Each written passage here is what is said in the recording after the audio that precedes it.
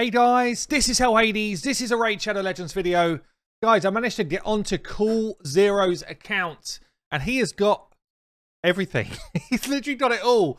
He's basically saying to me, Hell Hades, do you want to borrow the account? I've just got Dark Kael. And I was like, yeah, sure. Logged in, I was like, damn, this account is stacked. So Cool Zero, thank you for lending me the account. He's already got Ramantu. He's got Val the Destroyer as well. So like he's got an absolute stack of champions on his account that he's worked hard to get. Honestly, Dark Kael is one of the champions that I really want on my main, but I don't have the drive to do both hard and normal Doom Tower each month. I just like plus doing the second account, I just don't have it in me to keep pushing both sides of Doom Tower. So it's my own bad. I should have him already, but I don't have him.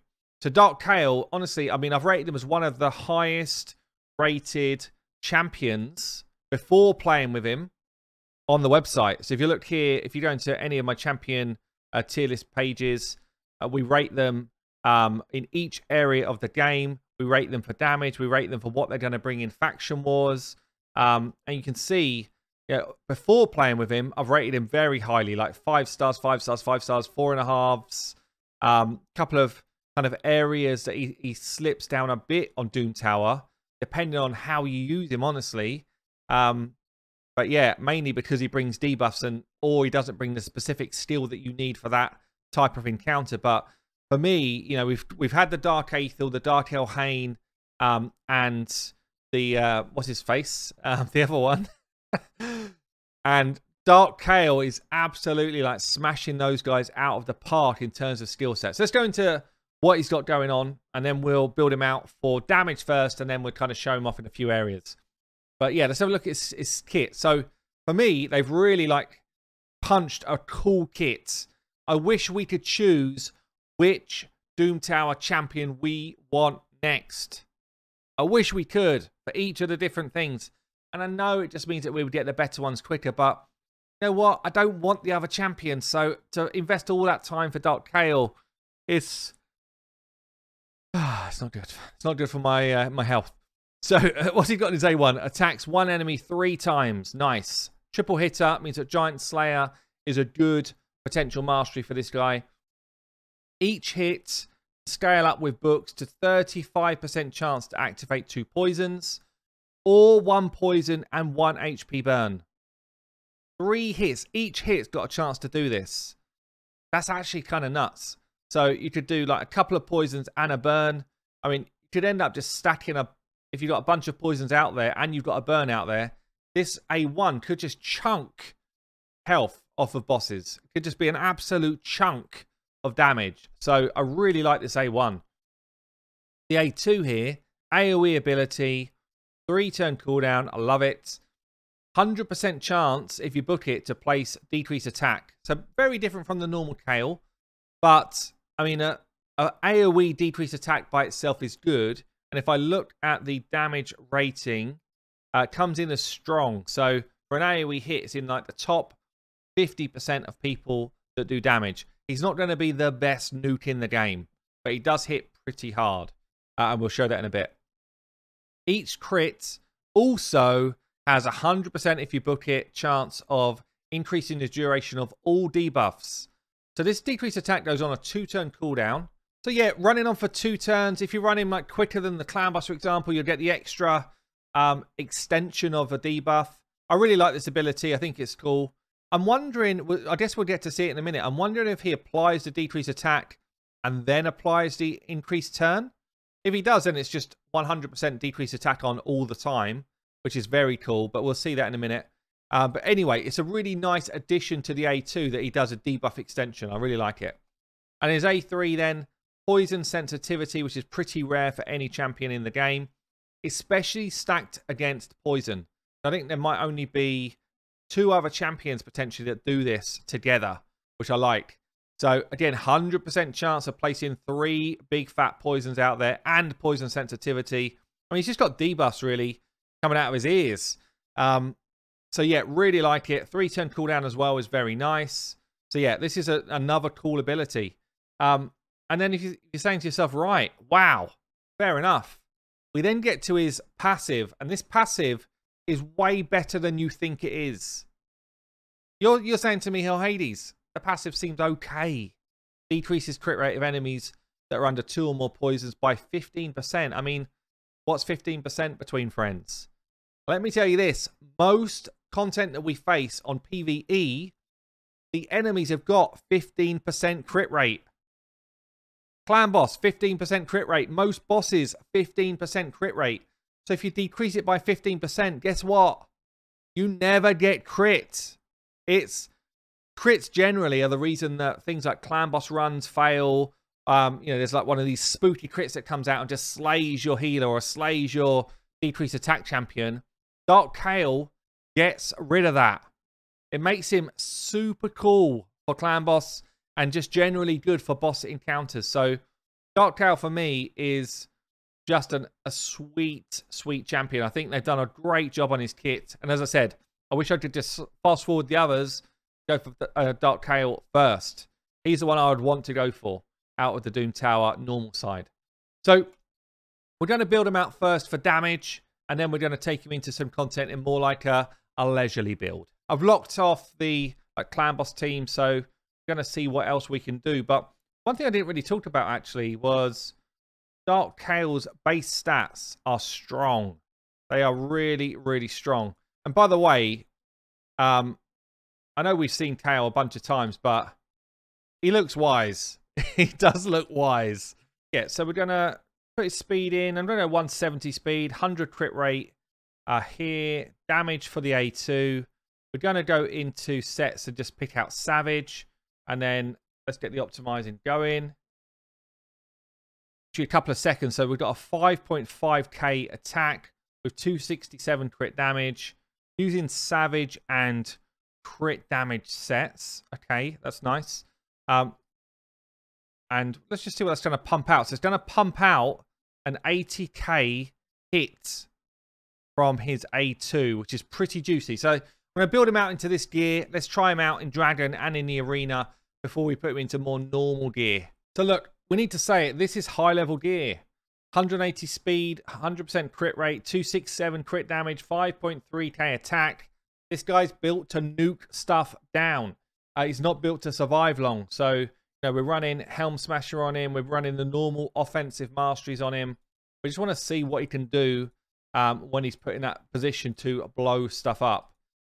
We know that Kael actually does good damage already. What's this team here? This is an interesting little old team for Dragon. Like the look of that.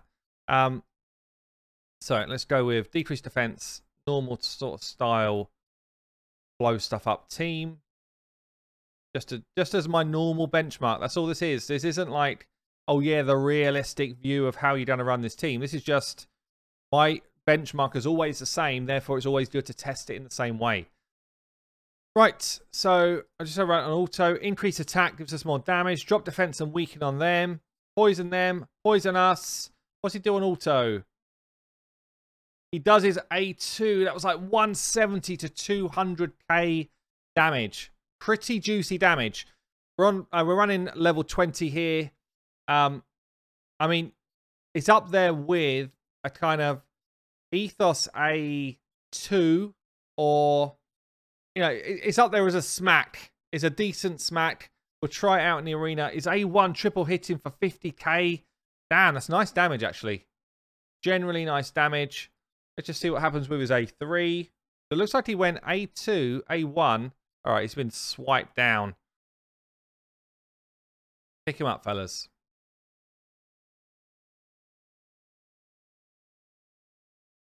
Is he going to get another go? Should do. Drop defense and weaken again. Everyone's doing work. Let's just see. So his A3 is on cooldown. I missed it, actually. I missed it going out there. Let's just slow down again. It comes to the big nuke. Kind of cool animation. 220 odd K there. So he is doing work. He's doing damage. Obviously, we've built him as a damage build, but that is a strong level of damage. Let's try him out in the arena as well. Okay, this is going to be actually a good comparison because we got a Trunda built to nuke here. with a kind of team built around Trunder. What we're going to do is we're just going to sub Trunder out and put Dark Kael in. See what Trunder's doing. Like 100 followed by a 70k. And we know Trunder's as big as they get in terms of damage. Won't go up against the Seekers. That would be an unfair comparison. This one would be pretty fair, I think. So sub her out. Replace it with Dark Kael. So we saw basically 180k-ish worth of damage in total with both of her AoE hits combined. And that's, as we know, as hard a hit as we're going to see from like an average arena champion. So Dark Kael is popping out with a 120 to 150. Very much up there as a strong nuker. That is big damage. 150 odd K. I mean, damn, that's up there. It's going to blow up most people that you come up against. So the A2 does work. It's strong. It's a strong ability. Obviously, we've got him built to do damage. This is exactly how you would build him for an arena setup, honestly, if that's what you were going to use him for. But comes out there and just slams people. 80 odd K in this one with a Duchess in the mix. So yeah, pretty good. Let's just see what his other abilities do if we get a chance. They might just be dead. They're dead. But yeah, in terms of arena champ, yeah, look, he's going to be strong. Offense or defense because he chooses the right ability on auto and he smacks. He just smacks stuff up. So good arena champion. Let's get him rebuilt now for some sort of more general content, a general build. So we're just changing up his build here. We're going to go with more defensive stats, accuracy to land his abilities. We're still going to try and keep some speed and we're going to try and keep some crit rate. And we're still going to build for damage, albeit now there's way less damage because we've also got some defensive stats, more speed, etc. So the build kind of changes up. What I will do here is, just so that it doesn't become a crazy DFS, I'm just going to lock out some of these champions which clearly are built to do crazy damage and we don't want to like mess the whole arena teams up to get this build done. So see that I just clicked on the little padlock, it locks everyone out. So yes, it brings us back a more kind of standard build, a more realistic build, cruel gear, and a couple of bits and bobs. Let's throw him into this, and then and I'll show you as well. This is the type of mastery build that I would use with him as a kind of more generalized build. So you know, whether it's clan boss, whether it's dungeons, I would do something more like this. A giant slayer in here, use kind of typical clan boss setup with giant slayer involved, and then probably support tree, maybe trying to get master hexer away so that you get more procs of your poison, more procs to that decreased attack, so then you can extend it up further and get more work done with his A1. So this is kind of more like a dungeon stroke Doom Tower stroke clan boss type setup that I would use. Okay, so it's still a strong build, but we've got a couple of sets of cruel, good attack. Now we've got some health to stay alive. We redirect the damage away from our Kael in dungeons. Enough speed to do some work, enough accuracy to land some stuff. And I guess let's just throw him in. Let's throw him into some dungeons and see what he can do. So Ice Golem, I think it's going to be quality. Decrease attack, one of the biggest abilities you want. Poison, one of the main abilities that you need to stop the retribution hits coming back at you. I'm going to run it on stage 20s just because stage 25s just takes so damn long. But would take away the kind of real crazies and get a more standard team going. Okay, so we're going to run speed, drop defense, control and support, and hopefully Kael's kind of be in there for poisons, nuke, and decreased attack. So lots of abilities in play. Get that decreased defense down now. Get the smack coming in. So without all of the craziness, still a 50k hit, which is strong. It's really strong. Obviously, that same hit applies to decreased attack, and it pushes up any debuffs that are on as well, like the decreased defense. So I can't fault his kit. Honestly, cannot fault it. I feel like it's a really strong kit. And obviously gets the abilities away there. 20 odd K. It's not too bad. I'll get myself onto the boss and let's see what work he does on the boss. I mean, just quickly, I've got to say, he's literally obliterating wave 2. Like, he smacks it for tons of damage. And because we've got the debuffs out there with the team anyway, he is just pumping them up.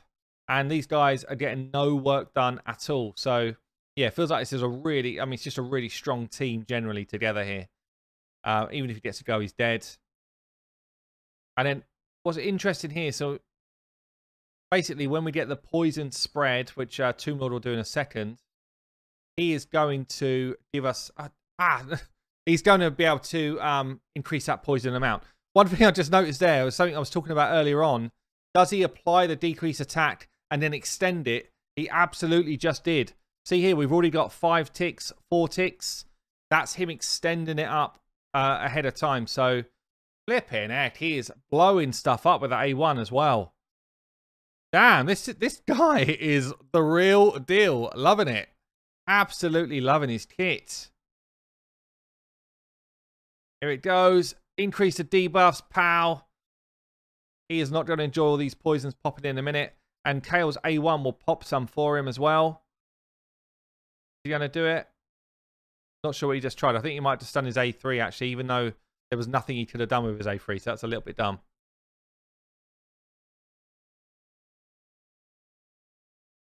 There goes his A1. See the damage? No retribution hit because he's popping poison. Poison doesn't trigger that smack. Damn, it's actually really cool. Same again. A1. Nothing being triggered other than damage. We're loving that. Absolutely loving it. This Ice Golem does not know what the hell is going on.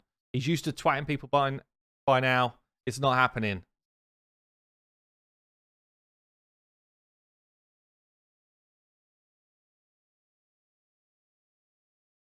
Look at that damage on that A1. Popping the poisons as well as straight up crit damage as well as Giant Slayer procs. All in all, that is a ton of work he is doing right there. A ton of work. And this decreased attack is never coming off now. Look at it. It's never going anywhere. And the poisons are just scaling up. Loving. Okay, I mean, it just feels like his kit is so strong. So damn strong. The only thing that I'm disliking so far is his A3 is a little bit dumb in that even when a debuff bar is full, he's doing it and it doesn't hit. So that's the only kind of bit which I would say not great. But anything else about it so far, loving it, honestly. Popping those poisons again. This dude is dead as soon as he gets a turn. Take a rest. And Kael, let's just look at the damage numbers. Kael 1.8 million versus Tomb Lord 1.1. Bearing in mind, Tomb Lord is placing a ton of the poison as well. So, and Seal 845, we know Seal does work. Really, really strong. Really strong. Loving that. Okay, let's try him, I guess, on... What we're doing? Let's try him against Dragon. I thought I'd just try and pull a fun team together for Dragon. Dragon 24. Calvalax in there doing his work. Decrease defense and weaken here. The burns, which will complement Dark Kael as well as the freeze to try and deal with the waves. A bit more poison and damage here. And then Kael's nukes and what have you going on here. So this could be quite a fun team if we can deal with the waves well enough. But we get the guaranteed poison straight away.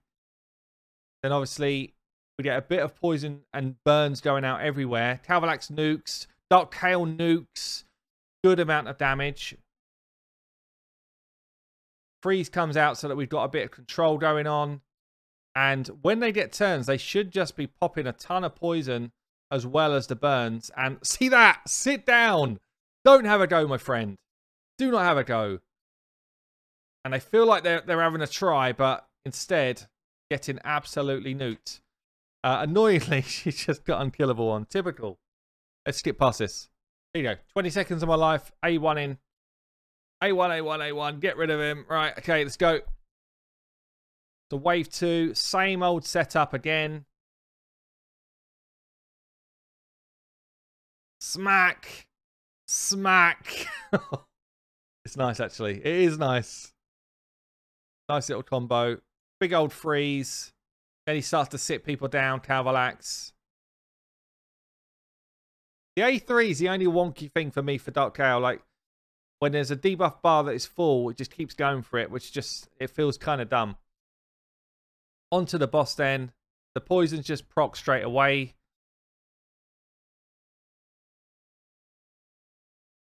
And then Dark Kael gets his A1 going, does he? Yeah. Oh no, that's his A2. Puts a decreased attack out there. Burns go on. That's nice. Just want to see. what the A1 does here. Oh, it's actually just run through. Interested to see what sort of work the A1 does with the burn there as well. Now, so he's done his A3 again. Honestly, I mean, if you're running other poisons like a Calvalax or someone like that, you almost feel like turning his A3 off. Look at the damage, though. Chunks of damage from proccing the burn and the poisons at the same time, as well as Giant Slayer procs. Just really, I just feel like this kit is really well put together. The Ice Golem, Dragon, both going to be strong. Got a triple hit and a decrease attack for Finite, which also makes him very viable for Finite. And for Spider, big AoE, as well as the ability to proc burns. So if you were looking at, a general Spider team, and you've got someone that does have, an AoE HP burn ability, then he's able to activate at least the ability with his A1, which again, so you've got Sakir in here. Someone like that is just going to proc those burns quicker, which means you'll do the damage quicker. So he's not like the perfect Spider champion by any means, but he certainly will help you in later stages of Spider when you're trying to get an HP burn type of strat going. But yeah, in terms of dungeons, I think he's top notch. Arena, we've already seen, he's brilliant. I'm not going to show like a full clan boss run in this video. I guess comment below if you want to see a separate video, Dark Kael versus clan boss, because his build does complement clan boss a lot. His whole kit complements it. I would say the best form of clan boss team you would be able to run with him is not necessarily unkillable, maybe just more like a standard clan boss team, because his kit, decreased attack, no benefit on unkillable. Giant Slayer proc's definitely good. Poison definitely good, but he eats those poisons as well. So if I was trying to fit him into Cool Zero's clan boss team right now, which is a Bat Eater, he wouldn't really fit the role. He's got a Draco in here, obviously a great champion, but he wouldn't do anything like the work that a Draco's doing, because he's bringing no decreased defense, no weaken. His poisons he eats himself. So, you don't get that kind of scaling damage over time that you would from someone like a Draco. Not saying he couldn't do the job, he could, but I don't think he'd be as good as some of the regular ones we see. Whereas in a normal team where you're kind of pairing them alongside other poisoners, other champions, and the decreased attack becomes more valuable, I think that he would do more work there. So on to Doom Tower. You think about the bosses that we're fighting on Doom Tower. Any boss like this where you want that decreased attack plus AoE damage, brilliant. I guess we could show that one. Griffin, you want decreased attack on when you can get it. Brilliant. Poison to pop as well is kind of nice, albeit poisons don't do as much work as something like a burn. Even someone like Agrif, I've scored him low on Agrif. If you're nuking the Spiderlings, which is a pretty viable strat, then he becomes useful. If you're struggling with the Spiderlings or can't control them, the AoE hits can be a little bit dodgy. So I feel like most of the Doom Tower bosses, he's going to do some work in for you. Let's throw him into this one here. I guess he replaces the decreased attack, albeit this is a protection champion. So maybe we take Seal out of the mix here. We've got an HP burn champion here, which complements him. He's another decreased attack champion, which helps us in this fight a lot. I think we do something like this. I can't run a silver key. That's a shame. But this is the sort of team I think we'd come into, or maybe he becomes your decreased attack champion. I definitely feel like he can do a lot of work on Doom Tower bosses as well. So I know you've probably already got him by this point, albeit you get him through normal, so maybe he will help you on hard. But yeah, look, Dark Kael, I think he's one of the best epics in Raid. I think he's one of the best, and I think he's so versatile, he can basically run into any team in the game. I don't feel like there's a place that he's weak. So there you go, guys. Cool Zero, thank you for lending me the account. Hope you enjoyed the video. I've been Hell Hades. I will see you later.